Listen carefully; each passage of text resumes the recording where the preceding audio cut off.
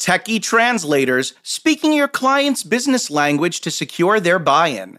And it can't all be on the MSP. Is your client's lack of security awareness undermining you? That and the latest news and trends in the managed security space coming right up on Cyber for Hire. Building bridges between managed security providers and their clients, it's the podcast where MSPs, vCISOs, and end users take a united stand against cybercrime. This is Cyber for Hire. Chasing false positives, battling alert fatigue, finding the proverbial needle in a haystack. It all leads to cybersecurity staff burnout and increased security risk. Check out Managed XDR from Netshurian. Netshurian's open XDR platform unifies your telemetry for wider attack surface coverage, deeper threat detection, and ultimately faster incident response. And Netshurian SOC empowers your team by doing the heavy lifting with continuous monitoring, proactive threat hunting, and guided remediation. Looking for a true partner instead of another vendor? Visit msspalert.com/Netshurian. All right, welcome to episode number 6 of Cyber for Hire. How's everybody doing today? I'm Bradley Barth with SC Media, and as always, joining me from the other side of the Continental Divide is my co-host and partner in cybercrime, Ryan Morris, Principal Consultant with Morris Management Partners. Welcome, Ryan. How you doing today? Doing well, trying to stay inside, not in the snow. It is the winter time, so none of us are surprised. We just continue to regret the fact that the snow continues to fall. Although some people live in Florida that are going to be on the program today, and we are highly jealous of the fact that they are in Florida. I mean, Ryan, you spend half your time in Hawaii, so I don't know how you get to complain. But anyway, I know we have a lot to cover today, so let's get to it. Some news is just so important, of course, that it can't wait, which is why we want to share with everyone what's top of mind today. So here's your headline. MSSP Alert recently reported that the endpoint security company SentinelOne will continue to prioritize growth of its external MSSP partner relationships, even as the cyber vendor streamlines headcount to achieve cost effectiveness. One key change, their president of security, Nick Warner, a key player in developing the company's MSSP partnerships over the years, has stepped down to take an advisory role. So, Ryan, why is this top of mind? And as other cyber vendors in this tough economic climate streamline their workforces, do you think that MSP partnership side of these businesses will be impacted less or more than other revenue streams? Bradley, this is the essence of a good news, bad news development for MSSPs in the marketplace. Number one, it is not surprising and it is not new. Every time we have economic cycles where the economy gets better or the economy gets worse, the reaction of organizations is very predictable, right? We're, as humans, in a cost control mode and a corporate profit responsibility position, pardon me, we have some fairly limited but very predictable responses to these opportunities. When times are good, we hire more people, we spend more on marketing, we increase our expenditures so that we can drive growth and capture the opportunity in the marketplace. When markets get uncertain, when things go down, we are also very predictable. We lay off employees, we cut our expenditures, we slash all of the expenses so that we can preserve our bottom line. The good news in this unfortunately predictable situation is that it's actually a phenomenal business opportunity for the MSSP. If the vendor is going to lay off human beings because they need to control costs, you know they are not the only ones in our industry doing that. Customers are also going to be either reducing headcount or at least severely limiting the addition of new headcount in the future. That also specifically applies to the IT department and therein the IT cybersecurity team that is responsible for all of the things that we deliver in the service world.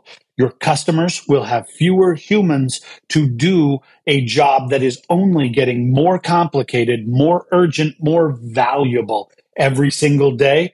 You know for a fact they can't turn off cybersecurity.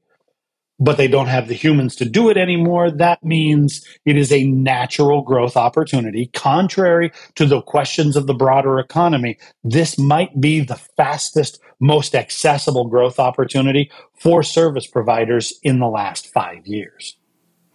Yeah, and so to your point, Ryan, MSSP Alert further reported that Sentinel-1 is starting to see, and reported that it was starting to see, quote, elongated sales cycles and limited budget availability on some fronts, and yet the vendor CEO said that MSSP relationships remain a, quote, highly strategic go-to-market motion, unquote, and that the company feels that MSSP partnerships are going to be a sustained and resilient part of their business, especially as you see smaller businesses trying to avoid overhead in recruiting talent of their own. So again, even with Sentinel-1 reducing their own vendor employee headcount, it seems like they feel like SMBs likewise wanting to reduce their own respective headcounts is a big reason why the MSSP model will continue to be a point of emphasis moving forward.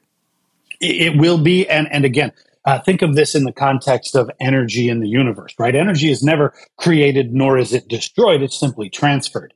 Cost in an operation is also rarely created or rarely eliminated. It is just transferred onto somebody else. And what is happening in this specific situation, none of us can blame or look sideways at what Sentinel-1 is doing. It makes perfect sense from a financial management point of view.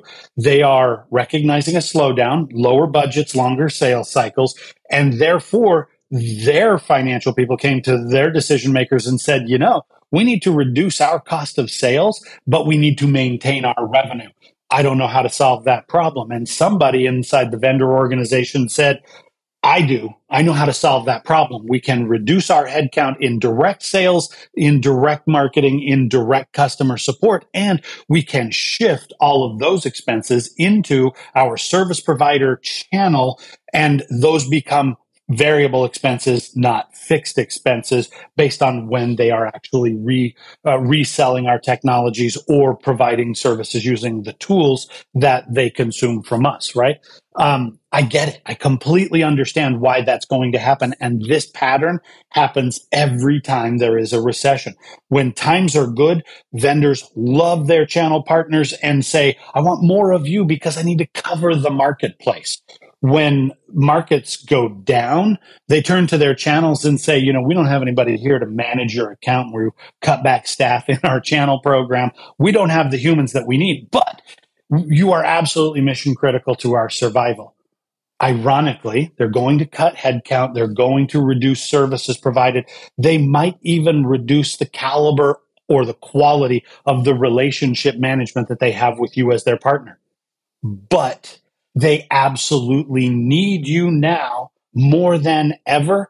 And that means that there's a shift not only in the expense items from one organization to another, but there is a shift in leverage. If your vendor has fewer resources and depends more for their revenue on their channel partners, those channel partners now have more opportunity to make demands, to improve leverage in the relationship, and to use it to get better consideration for tools, for technologies, for pre-sales, post-sales support, for everything that we rely on these vendor partnerships for.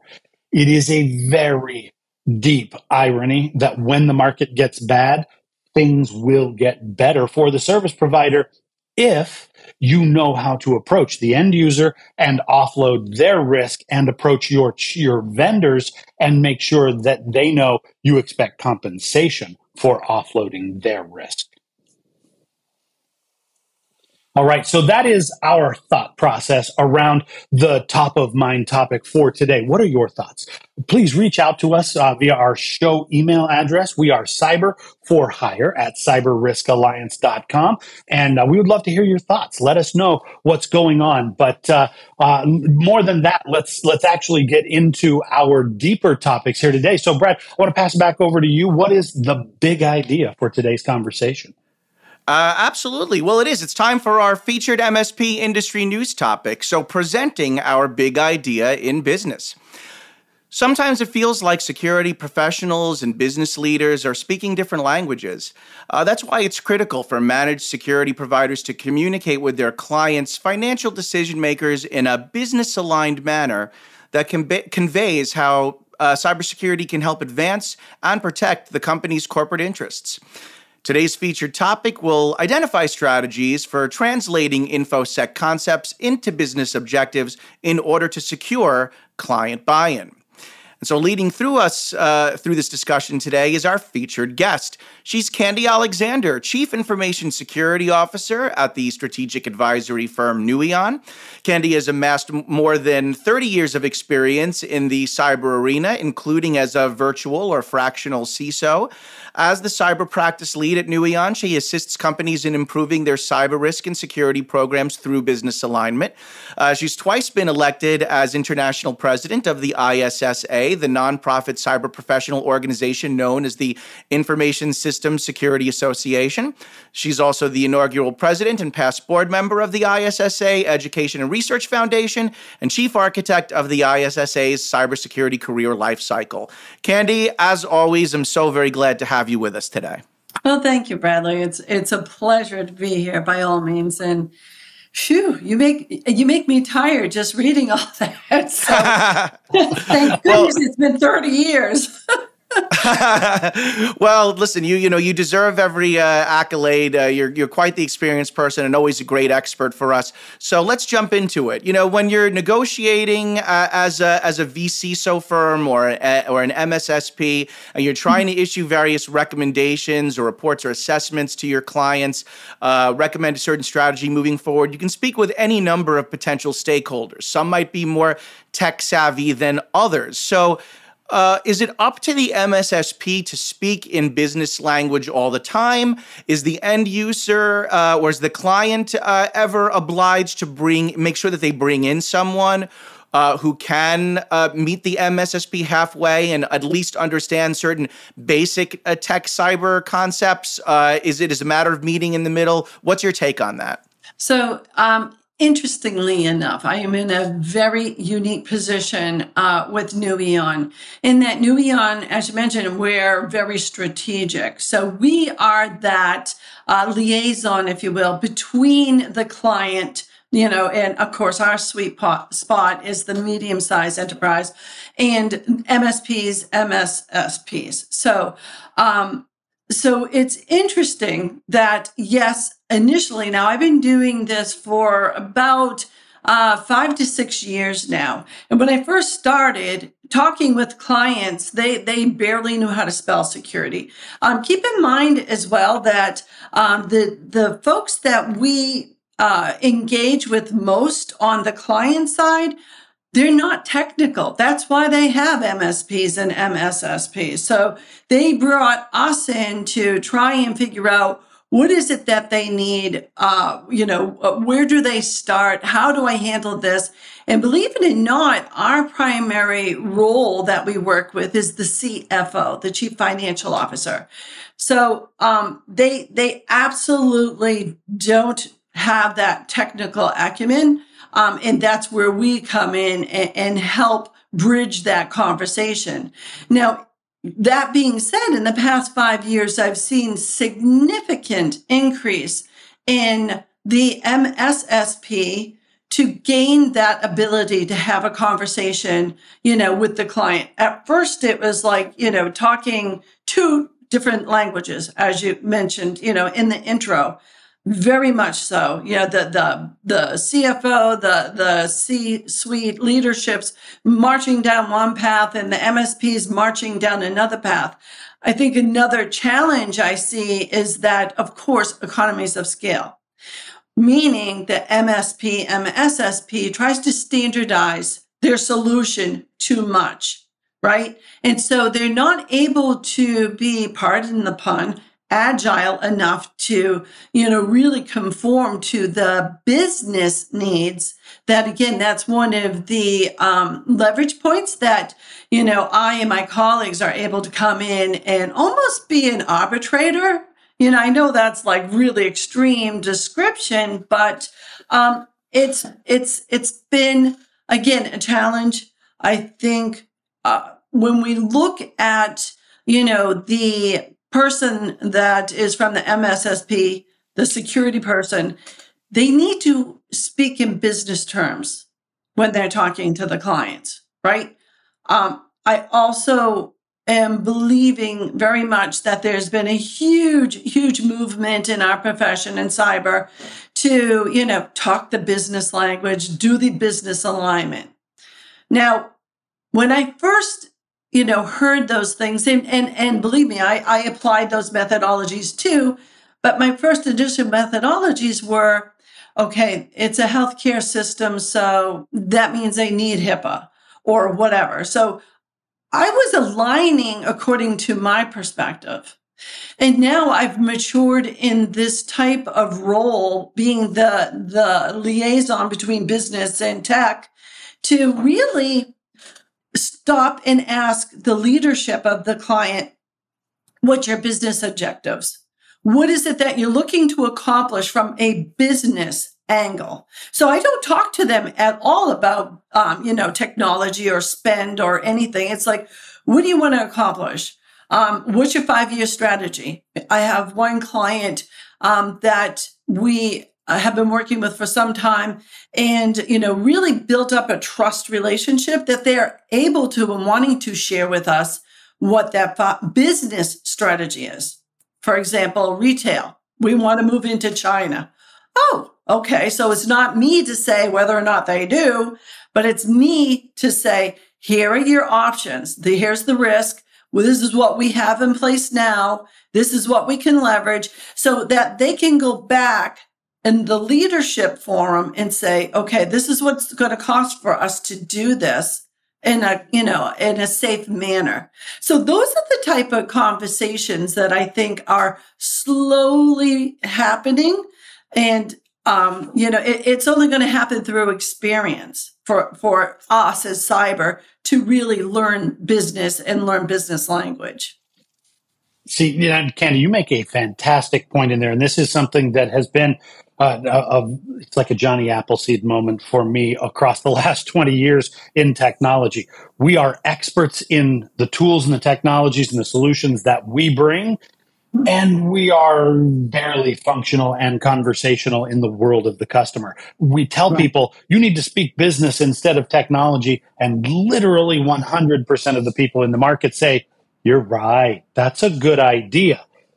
Talk about business is a very broad, to the point of being useless type of an observation.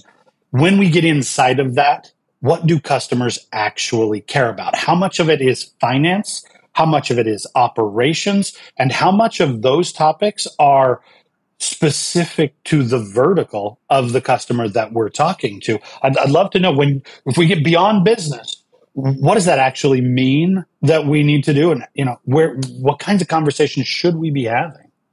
Mm-hmm.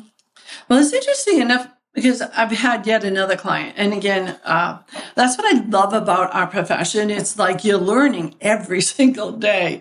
Whether you like it or not, you're learning. And so, of course, I'm gung-ho. I'm like almost first generation cyber or infosec, right? And so it was all about security, locking down the environment, protecting above all costs and all of that. And then, of course, through the years and osmosis of learning different situations and environments and so on and so forth. And of course, of late, different business models. So especially startups. So I had a startup company that we were working for, and they did software development of a product or a service, like a platform as a service, right? And so they were getting killed by the security questionnaires, the vendor security questionnaires, killed by it. And it's like, okay, well, one way to nip this right in the bud, let's go after where you're international, business, let's go after ISO certification. We'll just knock that right out, right? Trying to, again, throw the solution to the problem according to the business. Well, as we all know, ISO or building any beefy compliance GDPR model is expensive, and it takes a long time. And the longer it takes, the more expensive it is. Remember, the key word here was a startup company. They came back and said, Candy, this is a great idea, but you know what? We got to buckle down, and sorry, we can't do that anymore. So we're going to have to put you on pause and hold. And it's like, oh, no. Do not do that. Let's redirect the conversation. So we directed the conversation to, okay, so what's the business strategy at this point? Revenue generation, number one. Perfect.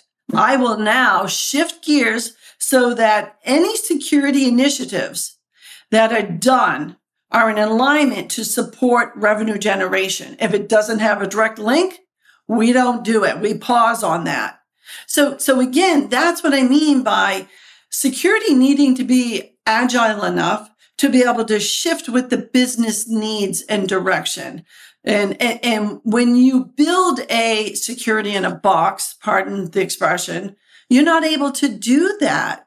So I think, we have to remember that security is not the same for every single organization. So why are MSPs and MSSPs trying to do that?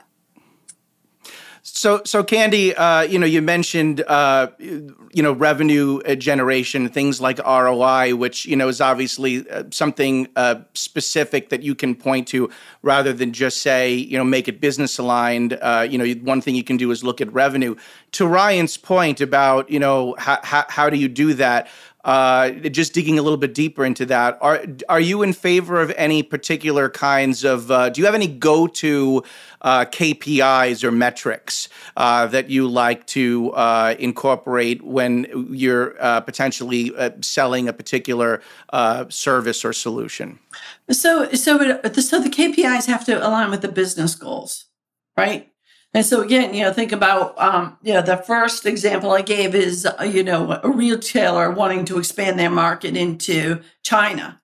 So how are we going to do that? And how are we going to do that securely?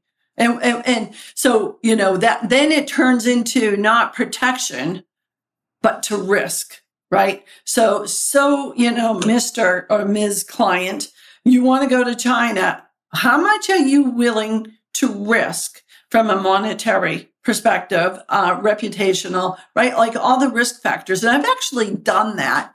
I did up for that specific client, the cyber risk profile, business profile.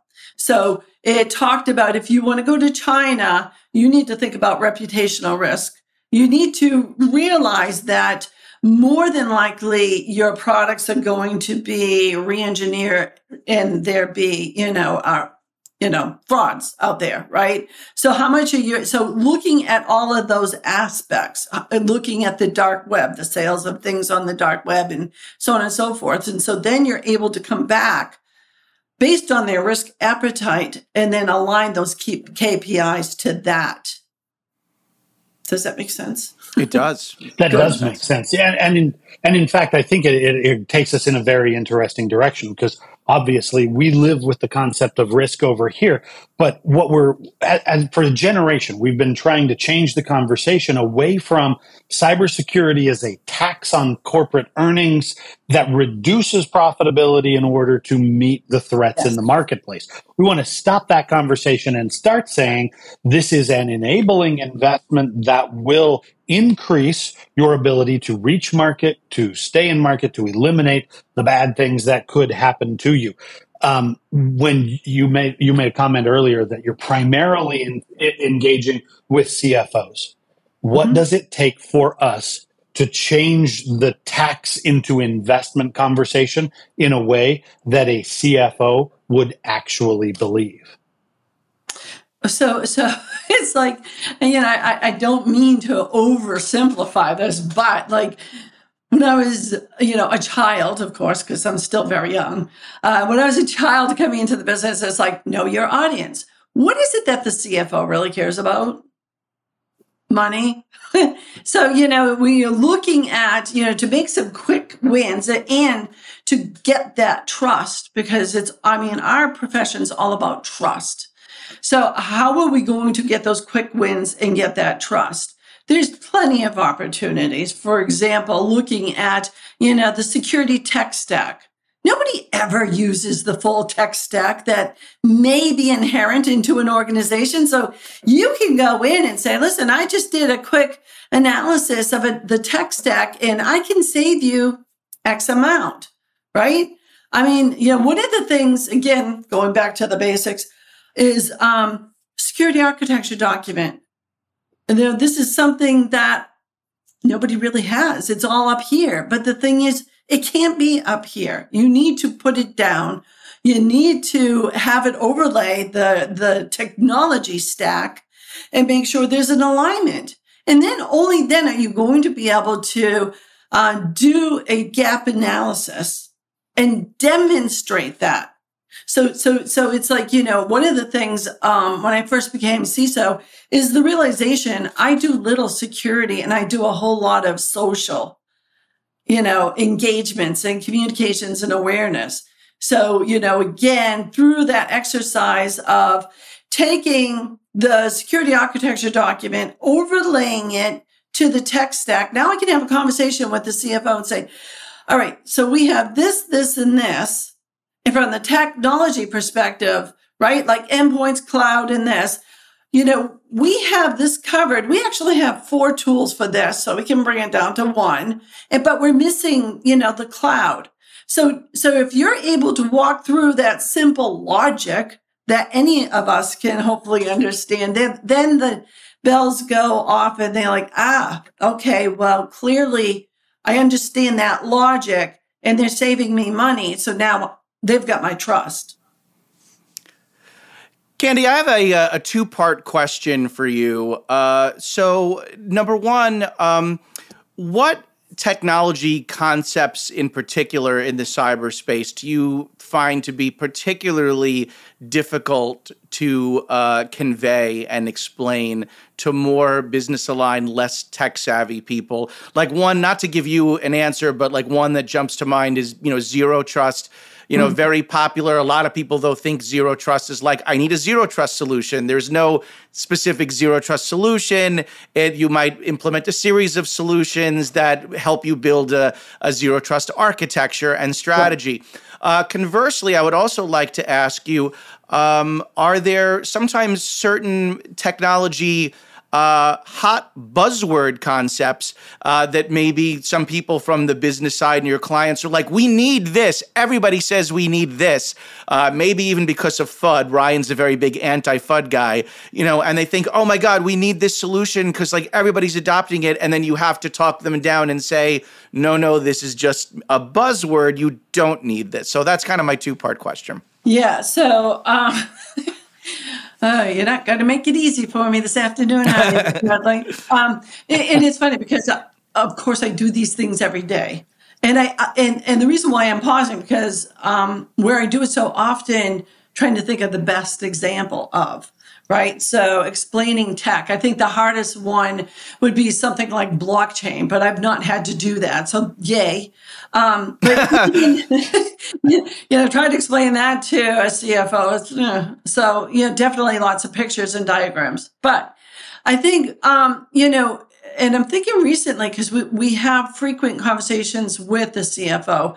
And I'm thinking of a recent example. And of course, I'm going to show the dirty laundry. It's a very flat network architecture. And it's like, holy smokes, we got to fix this, right? So try to explain to the CFO and the controller why it's important to do network segmentation. So, I've used org charts as an example, which isn't really a good example, but it hit me the other day when I was trying to explain to them. And this is the secret, right, of how to get that business alignment and how to talk with the business. So so we have to do this network re-architecture for network segmentation, because if you can think about the company's network kind of being like I-95, it's just straight through and you've got exits. And right now, if we were to hit with ransomware, it's going right down I-95 and hitting all the exits. Well, there's really no opportunity to do roadblocks or whatever. It's just straight through. I said, what we need to do is create those off ramps so that they go into neighborhoods. And if ransomware comes in, we can shut down that off ramp. Oh, so, really applying our technology into lay examples. Many years ago, when I worked and I started at Digital Equipment Corporation, I started in learning centers, right? So explaining and teaching, how to use the products and services to internal folks. And we had this thing called the mom test. And that was, if you can explain how to use this technology to your mother, which of course back then didn't know how to use computers, or today use your grandmother litmus test, then you're good. And so when I talk to these non-technical people, I really try to apply those analogies that everybody can understand. Because even when you're writing, right, they say to write to the 8th grade level, because that's the most common. So it's the same thing. It's, use those analogies, the mom test or the grandmom test. So that's in how I explain technologies. And when you do that, because with CFOs and C-suite people, and even CSOs or CISOs, we're kind of like, you don't like to be talked down to or, look stupid.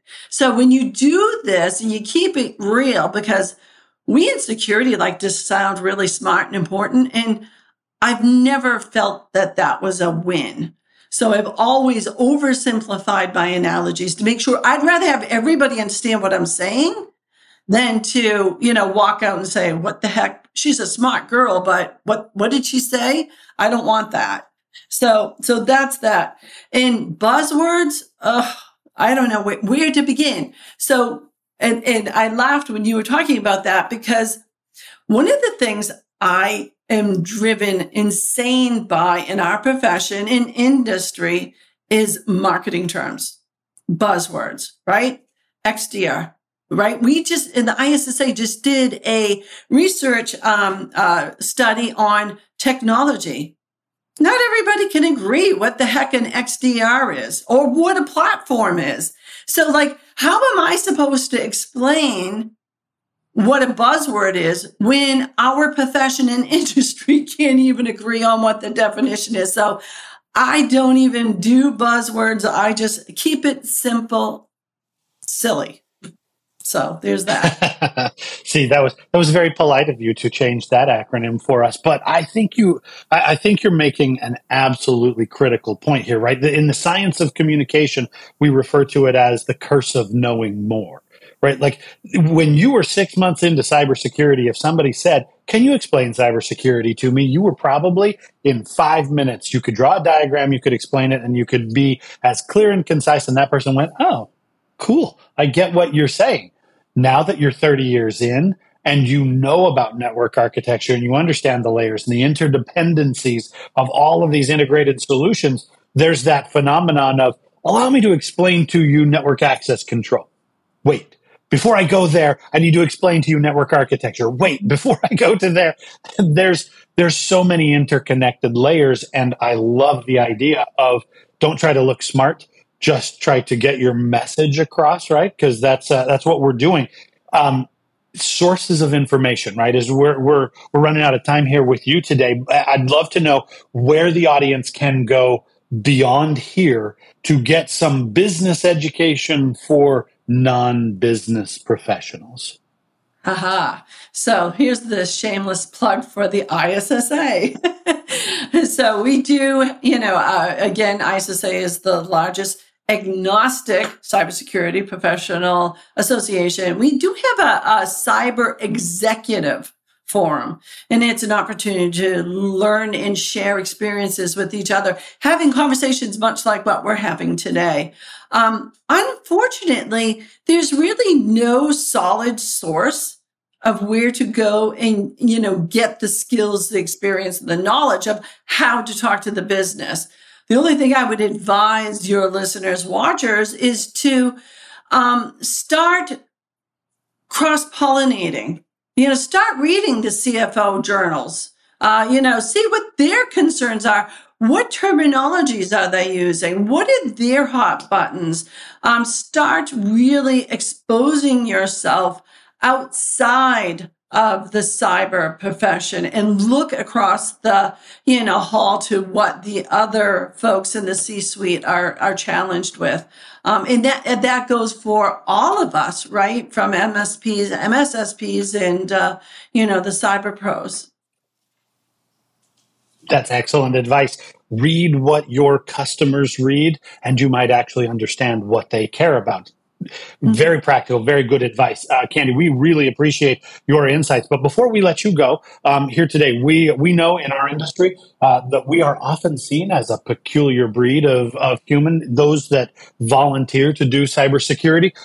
But we might be weird birds, but we flock together, right? So we have a segment here where we want to get to know you a little bit better that we call We Speak Geek.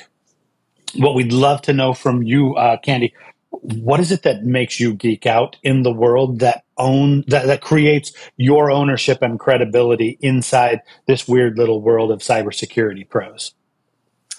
So again, flock, birds of a feather flock together. So yeah, definitely like that unusual side, so again, being in the cyber world for 30 years, I was always one of the guys. So I geek out to get my break from this with motorcycles and riding motorcycles. My husband and I have a bad habit and addiction. We have 7 motorcycles that we're only limited by the garage space that we have. So there's that. But love motorcycles, love motors, love speed. I shouldn't admit that. If so, any police officers, law enforcement, it's not me. It's not my fault. So that's where I get my recharge from. And when you're in the motorcycling community, it's very freeing and very spiritual because you have to pay attention to the road and all that's around you. So it's a good release and recharge. It's almost meditative. So yeah, that's my geek. Yeah, I would agree with that. It is unsafe to be distracted by the troubles of your day when you're riding on a motorcycle. That machine will teach you very quickly. Just pay attention to what you can control right now. It's a very stoic idea that brings us back there. Do you have a manufacturer preference, a brand style? Are you one family across all 7 bikes, or are you dabbling? Oh no, there's no deviation. We're through and through Harley Davidson motorcycles ranging from 1954 to 2022. So quite the span of years. Yeah, so we love all of them, and regardless of manufacturer or whatnot, it's a brotherhood, sisterhood of respect for those who enjoy that hobby. So. Well, and you bring up a good point in the midst of talking about it too, in that you kind of do it as a little bit of a distraction or to kind of take your mind off of things. Yeah. And mental health and stress relief is very important, particularly in the cybersecurity world. Everybody needs to at times recharge, and so this is your way to recharge, which is really an important lesson mixed in with the fun of learning the side of you, which I did not know at all. 2 quick things. Number one, I think you hinted that you might have a motorcycle jacket somewhere. Yes. Well, is that it? That's the one? Okay, cool. My red leather. And then, of course, because I've been riding motorcycles as long as I've been in cyber, and I don't know if that goes hand in hand or whatever, but we won't psychoanalyze that too much. But yes, of course, I have a collection of leathers, of course. All right, sweet. I am a female, ultimately. I do like And so now we know from Ryan that you favor Harleys. Now, what about in terms of like a road trip? Like, what's the best road trip you've ever taken? Watching my husband go. He's the long distance rider.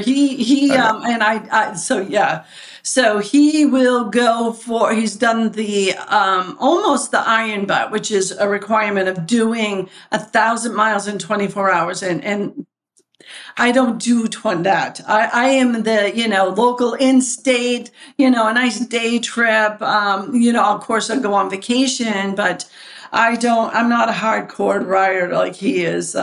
So I just wave as he, goes off for a 1,000-mile run. See, Right. You can only appreciate that from inside the community there. That's a very true thing. You might love your bike, but that doesn't mean you want to ride it across the California desert in the middle of August just to get your miles in. So much respect on the motorcycle lessons. Yeah, very true. Very cool. Very cool. Something I've never personally done in my life. Haven't been on a motorcycle yet, but maybe one of these days. But we'll see. I have a sidecar. I'll come and pick you up if we spin. A sidecar sounds about my speed. I don't want to be driving. Thanks again, Candy. Really appreciate it. Glad you could join us today. But that's not the end, so don't go anywhere. We're only halfway done.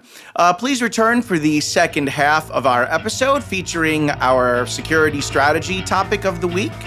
Is your client's lack of cyber awareness undermining you? That plus our InfoSec News rundown and our Dear Cyber for Hire advice column segment all coming up, so we will see you in a moment on the other side.